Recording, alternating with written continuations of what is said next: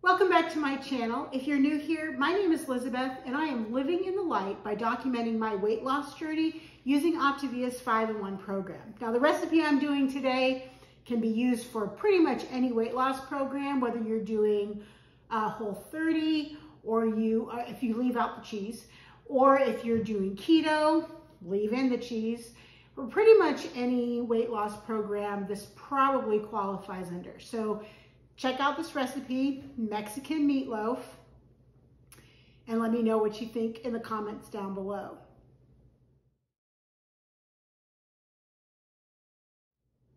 I'd like to take a minute before I get started to invite you to subscribe to my channel.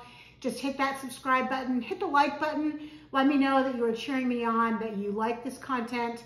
And then, are there recipes that you want me to try? Are there things that you like to have in your fall recipe lineup that you don't have a recipe for, that you want me to try to create for you? Just let me know in the comments below. I'd love to do a little bit of recipe creation now that it's not so crazy making my oven hot like it would be in the summer. So let's make meatloaf. The ingredients that I'm gonna need for this meatloaf are 2 1/4 pounds, and isn't it handy that Walmart's package comes in a 2 1/4 pound package. 2 1/4 pounds of lean ground beef. This is 90/10. I could have gotten a leaner ground beef, but it's super expensive. This was expensive enough, so I got a 90/10, and that will be fine. I'm gonna use some egg beaters, some garlic, green chilies, salsa, use whatever kind you like, cumin, chili powder, salt, and reduced fat. Now the recipe calls for a cup of reduced fat Monterey Jack and a cup of reduced fat sharp cheddar. I just bought the reduced fat fiesta blend. It's pretty much a combination of those. It only has a 1 3/4 cup, so I'm a 1/4 cup short, but really I don't think that is going to matter a whole lot. So let me show you how to put this meatloaf together. So my first step is to preheat my oven to 375. So I've got that going. It's actually already at 375, so we'll be good to go. I'm gonna use my KitchenAid mixer to mix up the meat just so that I'm not getting my hands all in it. So the first thing I'm gonna do is dump my beef in. I need a 1/2 cup of egg beaters.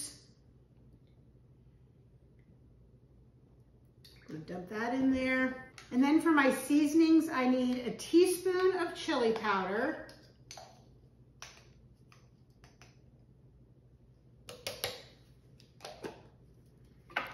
a 1/2 teaspoon of cumin, same thing, and a 1/4 teaspoon of salt,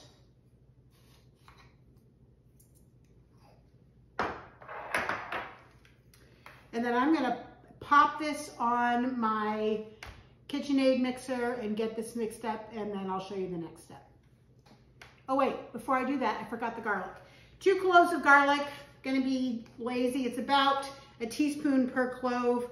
So I'm just gonna squeeze a little bit of garlic in there, and then I'm gonna mix it up now, and I'll be right back. Before I put it in the oven, the way that the recipe calls for this is to take the meat and put it on a square of wax paper. I'm using parchment paper. You can use wax paper, it doesn't matter. You're not gonna keep it this way. And it says to pat it out into a square because you're going to roll it up. So I'm gonna kind of do it in it's probably gonna be a little more rectangle than square. I don't think it really matters because it's gonna roll up anyway.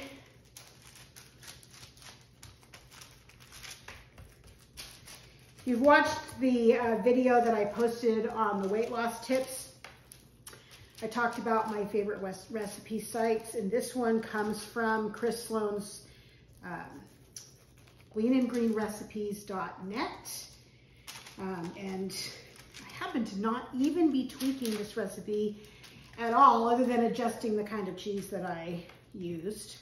So I'm following his recipe exactly as he has it. So kind of pat it out. It's more of a rectangle than a square, but that's all right. And then what I'm going to do is I'm going to put on the green chili. So it calls for a 4-ounce jar of green chilies. Get these all out of here. Just use my fingers. You know, your hands are the best kitchen tools, right? That's what they say anyway.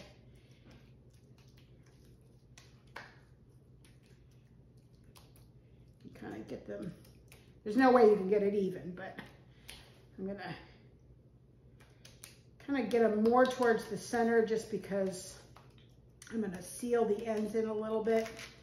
And then I'm gonna top it with the cheese. And this is 1 cup, about half of that bag of reduced fat cheese. And just kind of spread that around.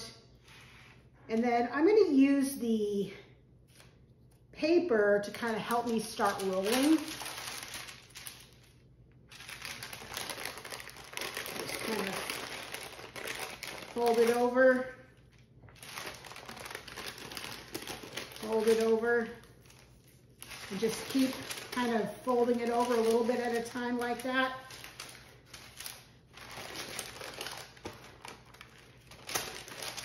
Because then you can peel off the paper. And then kind of seal the ends so that stuff doesn't leak out, as he says in the recipe. And I'm going to kind of roll this right into my loaf pan. Pull out the paper. So my oven has preheated. I'm going to top this with the 1/2 cup of salsa, which I've already taken out of the jar. You can use whatever kind of salsa you like. I happen to really like the Herdez because I like the chunks of tomatoes. It is a little bit watery.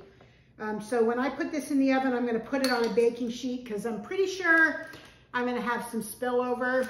I'm going to let it cook.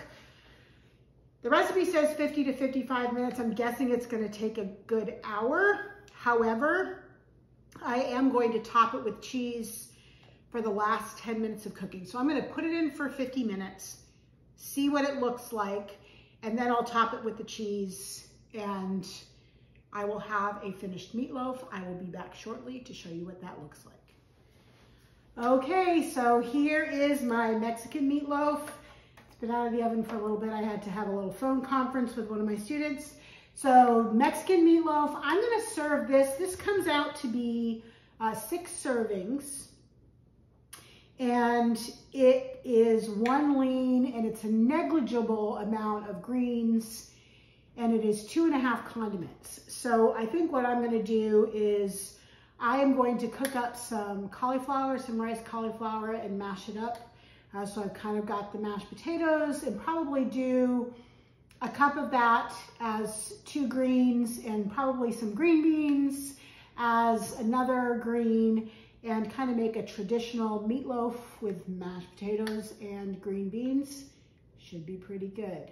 So I hope you enjoyed this recipe. Make sure that you leave me comments in the box below. Leave me a thumbs up, subscribe if you haven't. And until I see you next time, keep living in the light.